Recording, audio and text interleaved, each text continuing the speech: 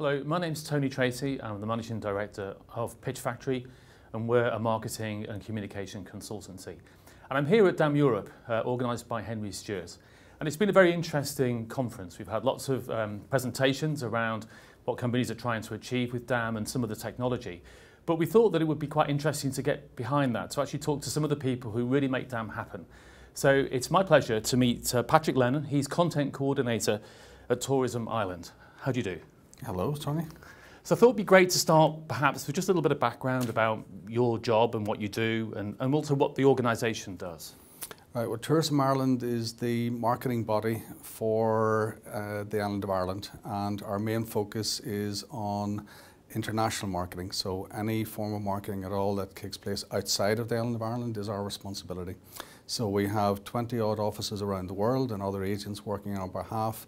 And our mission is to ensure that Ireland is presented as a potential place for people to come on holidays. And how do you get over the problem that sometimes the sun shines in Ireland? We don't talk as much about the weather, but we do mention, particularly on our website and some of our communications, that it's worthwhile bringing an umbrella, perhaps, or sometimes a jumper, because you can get all seasons in the one day in Ireland. But generally speaking, people don't come to Ireland for the weather, but they do come for lots of other things: the culture, the crack, the landscapes, and just meeting the Irish people and interacting with them. Now, your job's quite interesting in that you are responsible for DAM, but you also have a responsible for commissioning content and also for actually the operational side of marketing too, don't you? Yes, to a certain extent. Part of my job was involved in what we would call the complementary and supplementary creation and commissioning, curation of assets, right? Now, we do have a large advertising agency who produce the large-scale advertising pieces that we use, whether that's right across all our channels. But we also have to complement those with additional assets that our partners around the world can use as well. So some of our main advertising assets may be limited in terms of the usage, so we tend to try and create additional assets that are, as I said, our partners, tour operators, the airlines that fly into Ireland, and a lot of the media around the world as well, whether it be news media or even in form of film, documentary, etc. Anything that they require, we will try and provide, because they do a certain amount of marketing on our behalf. They feature the island of Ireland, and we're happy for them to use a lot of the material that we generate. So you have an interesting job in that you have a responsibility for commissioning work as well as for the asset management side of things, plus also some of the the actual use of the marketing or creation of the marketing. Yes, it's a joined up role very much. And although we have a range of assets that our main advertising publishing organisation have created for us, we also have to provide some supplementary and complementary assets to those, because there's certain limits on the main advertising pieces that they can use. So we always provide additional assets for them to use in their marketing or in co-op or co-branded marketing opportunities that may come along. Those assets are not just for the island of Ireland in terms of Tourism Ireland assets, but we also pull in assets from Tourism Northern Ireland and Republic of Ireland as well. Those are the organisations who are responsible for the development of the tourism product. And at the moment, we're creating a DAM system that allows for a one point of access to all the marketing assets that could be used for promoting tourism to the island of Ireland. What would you say are the sort of key differences between the old system or the asset bank you had before and what you're creating at the moment?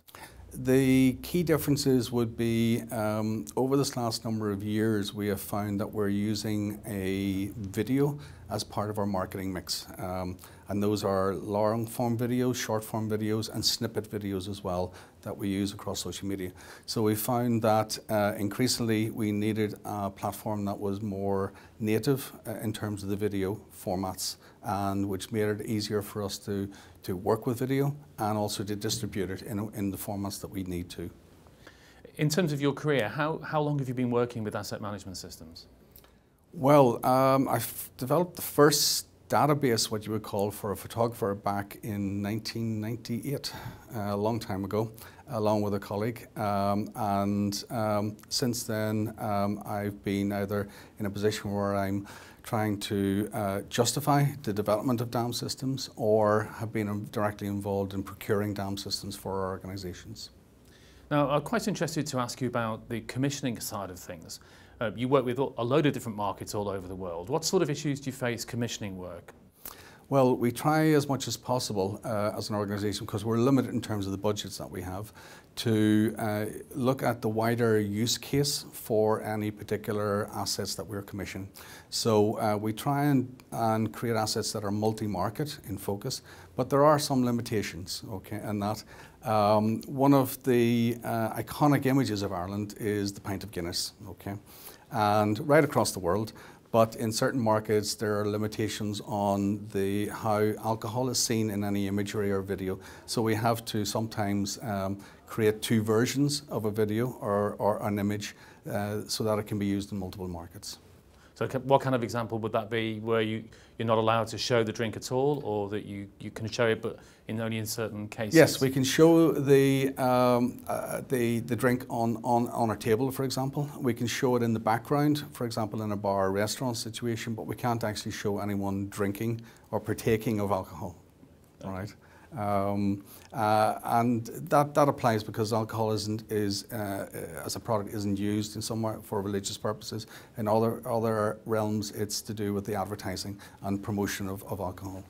So how do you train the users around these different differences for assets use in each market?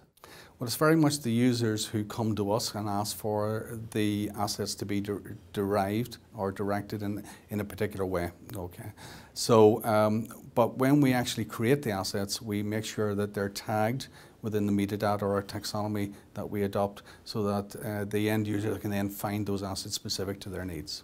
Now, I'm quite interested in your users because, you know, you've listened to the conference. There's a lot of questions around how users adopt new technology and their responsiveness to things and so on.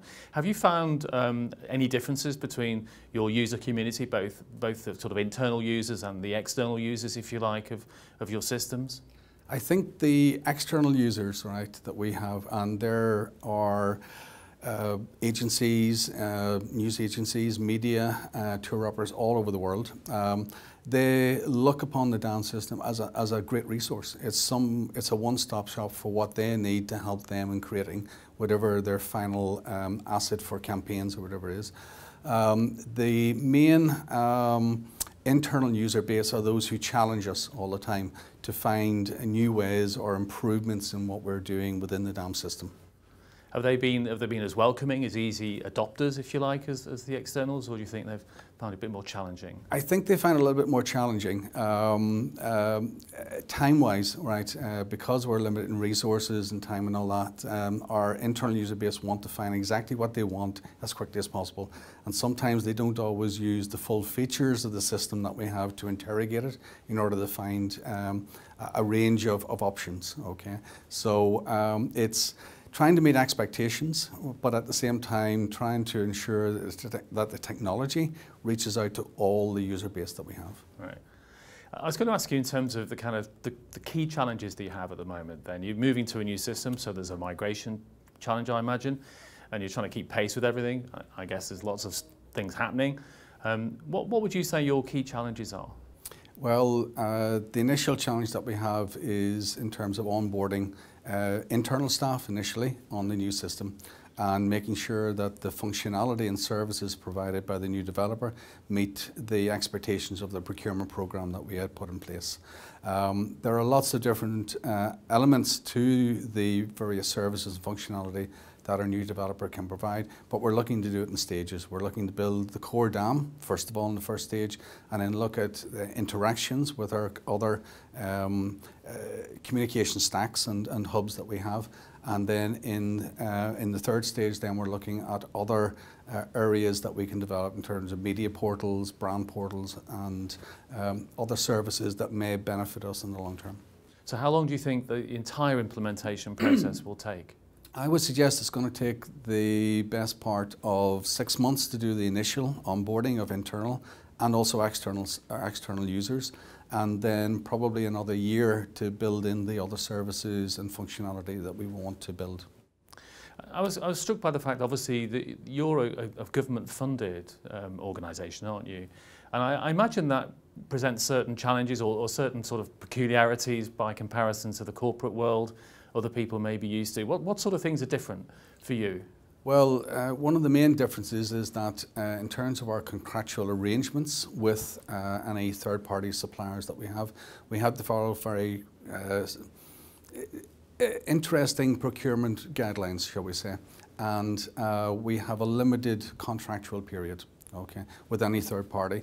But that has good elements of it and bad elements of it. The good element is that it gives you a chance to review what you're currently using and how you're going to look to the future in terms of buying additional services.